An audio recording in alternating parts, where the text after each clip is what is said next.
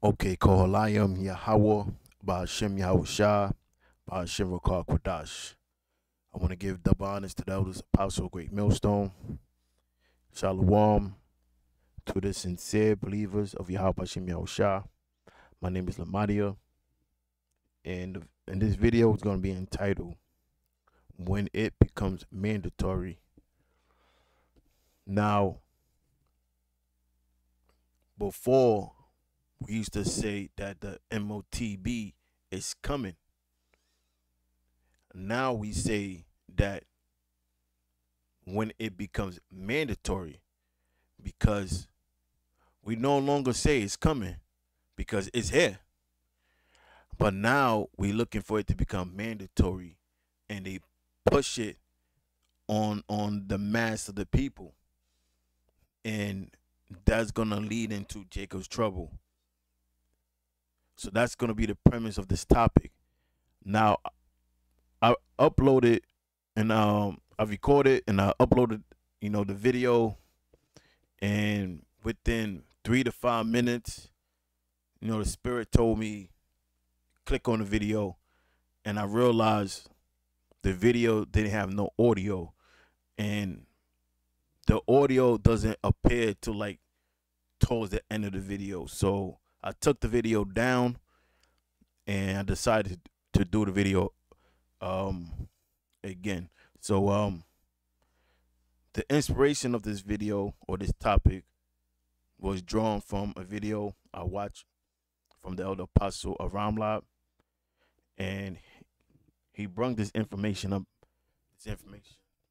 out about this company named Humane. So I want to play a video and give a little background on what is Humane. So here we go. Humane finally released a demo of their iPhone killer. They're that secretive AI company founded by ex-Apple employees that raised $230 million. It's a wearable AI assistant that comes with a projector that can pop up on surfaces like your hand. Their goal is to make technology less intrusive and more seamless to integrate with everyday life. I'm not sure I'm convinced. What do you think? Is this better than screens? The future of technology might almost be invisible. Humane finally released a demo of their iPhone killer. They're that secretive AI company founded by ex-Apple employees that raised 200. Okay, there you go. Let me see if I could play something else. So, pretty much this company Humane, the idea is merging man with technology, and we know this is part of this beast system. Now let me see if I can find something else. Now here you see let me see.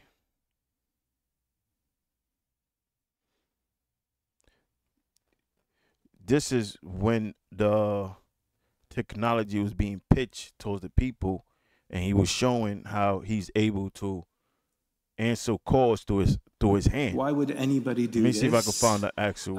It's because we love building. There we go. Sorry, become invisible, and that the computer would disappear. And we agree. Sorry, this is my wife. I'm gonna have to get this. Hello? Hey, babe. Hey, Bethany. How's it going? Good. Are you with Ted? Yeah, I'm on the red circle right now, actually. Oh, great. Good luck, and don't forget to mention me. I won't, babe. Thank you. Love you. Love you too. Bye. Bye. It's going to get different in a minute.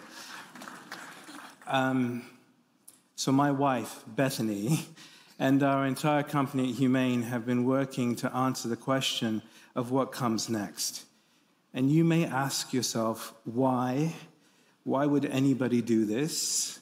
It's because we love building technology that genuinely makes people's lives better.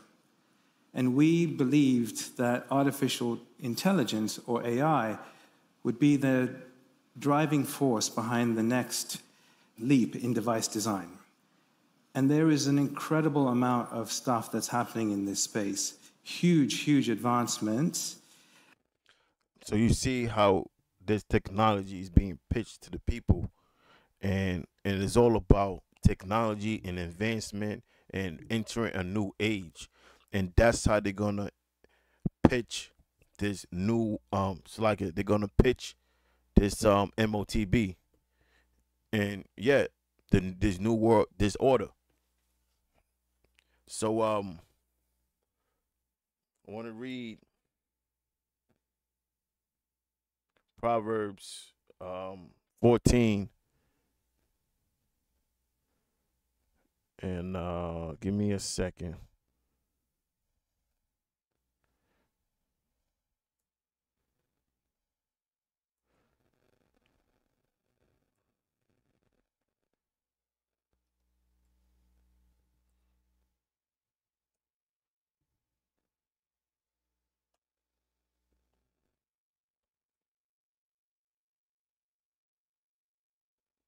Okay. Proverbs 14 and 12. There is a way which seemeth right unto a man. Because the way they pitching this new concept, this new way of living, is by advancement, convenience, and entering a new age. So it seemed like a right thing to comply. It seems like something that's for the embedment of human life. That's how they's pitching it. So it seemed right unto man, but the end thereof are the ways of death, because this the Most High is not with this technology, and this is all ushering the MOTB, which is found in the book of Revelation, the 13th chapter. Now it says the end of it, the end thereof are the ways of death, because a lot of people that accept this MOTB thinking it's gonna make life better, and at the same time, a lot of people are gonna take it because they're gonna force it upon the people, and they're gonna make it mandatory. We see we seen what they did with the jab and the pressure they put on the people to take it, even though there was a lot of people that was opposed to the to that was opposed to receive it, but a lot of them end up taking it anyway because they feared losing their job, they feared not paying their bills on time or their mortgage, so they just complied. And the same format is going to be for the MOTB. But it says, but the end thereof are the ways of death. Because if you take it, you're going to be destroyed. Now, in the book of Revelation, the 16th chapter, it goes on to explain some of the plagues that's going to fall upon the people that do receive it. So let's go to Revelation 16 and 1.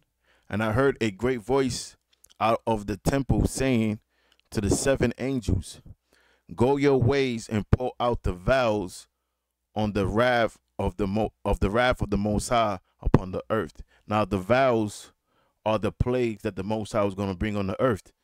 And it says, verse 2, and the first went and poured out his vials upon the earth, and there fell a noisome and grievous sore upon them, like it upon the men which had the mark of the beast, and upon them which worship his image. So now the ones that have the mark of the beast, or the MOTB, or worship his image is referencing to comply or conform to this agenda, because when you take it, you're now conforming or in conformity.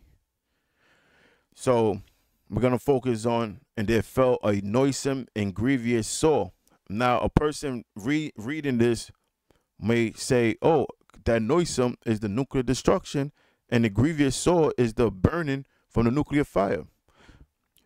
It's not talking about that, because when we go into the Greek for noisome, and that's what I might do. Um, Pull up noisome and grievous.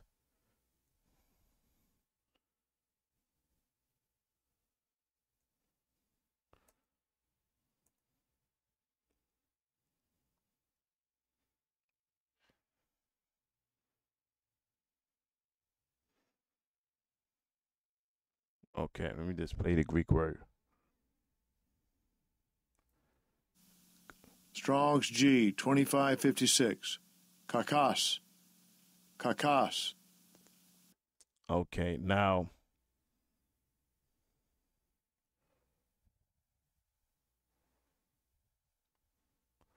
I have here of a bad nature, not such as out to be, of a mode of thinking, feeling, acting, based wrong, wicked, troublesome, injurious, pernicious, destructive, um, baneful. So it's really mean injurious. Let's see if I can find more.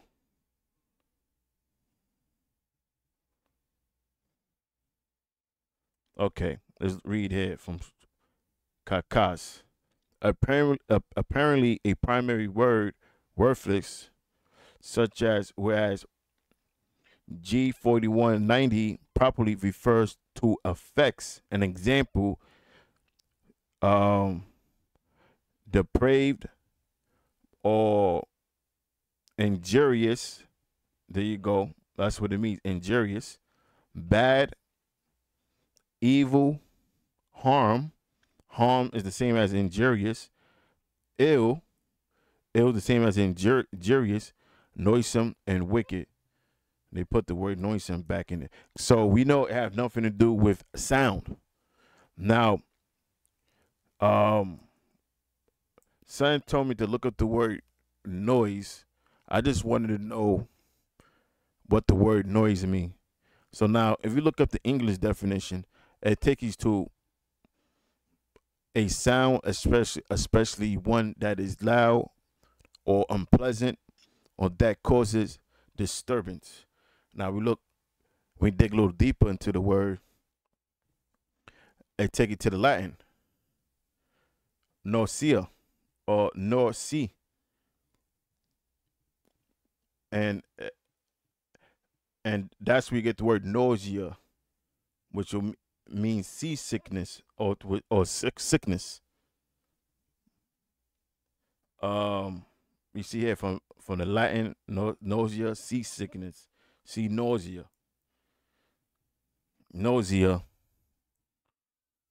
Uh,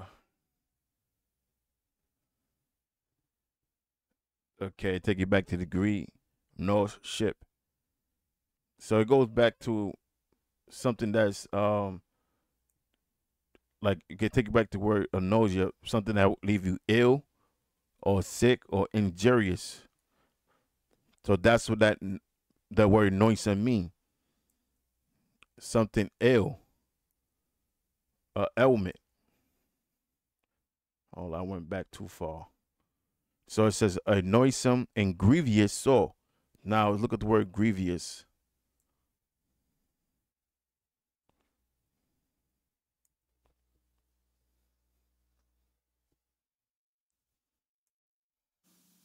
Strong's G 4190.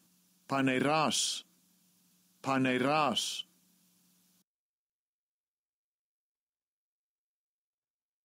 Okay.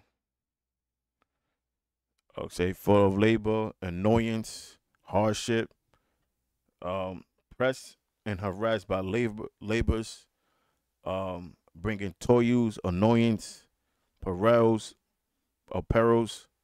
of a time full of perils to Christian faith and steadfastness, causing pain and trouble, bad or of a bad nature or condition, a physical sense, disease or blind, or ethnical sense, evil, wicked, or bad. So something, other words means something that bad, or something that's causing pain. So that's what's gonna happen to those that take this MOTB. They're gonna they're gonna get very ill. They're gonna develop different type forms of cancers, different infections, and it's gonna be grievous, unbearable pain upon men which had the MOTB, and upon them which worship his image. That's why I read this scripture on Proverbs 14 and 12. There's a way which seeming right unto a man, but the end thereof are the ways of death. Because all of these things going to lead to death. Now, if you survive these ailments, these different cancers, you're going to be destroyed by thermonuclear fire. Let's read that in Revelation, the 14th chapter, verse 9.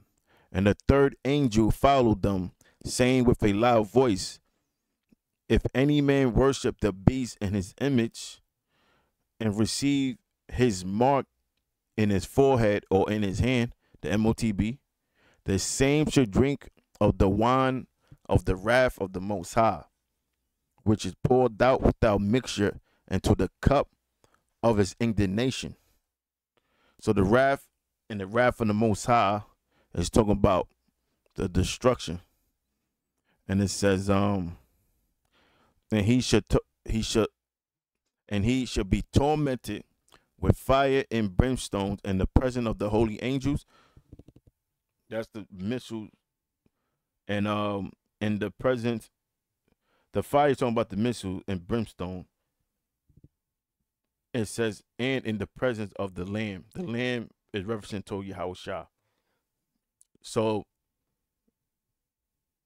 that's what's going to happen. Destruction. So I just wanted to say that it's no longer being said it's coming. It's here already. It's all about when they make it mandatory. So that was the title to the video, when they make it mandatory. And we've been teaching this beginning with the Elder Pastor Hall on down. We've been teaching it. But a lot of guys been pushing back, like General Johanna, the Bishop Nathaniel. These guys been pushing back, but what happens when it become mandatory? That's the time we're approaching. It's no longer about when it comes, because now it's everywhere. We're approaching the mandation part now. And these guys going to have a lot of explaining to do. The ones that have been opposed to what we've been teaching.